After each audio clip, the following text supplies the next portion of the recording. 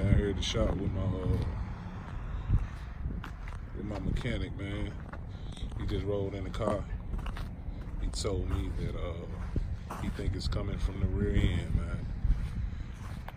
He said it sounds like the gears are either the unit is not lashed right, meaning it's not set right, or either the gears themselves may be eating each other up.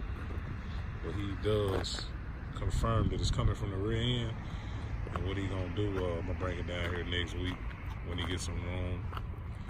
And he gonna open it up and really definitely diagnose it.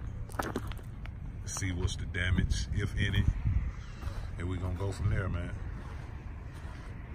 That's the update on the humming sound that I told y'all about when we did the video last week when I was riding in the car.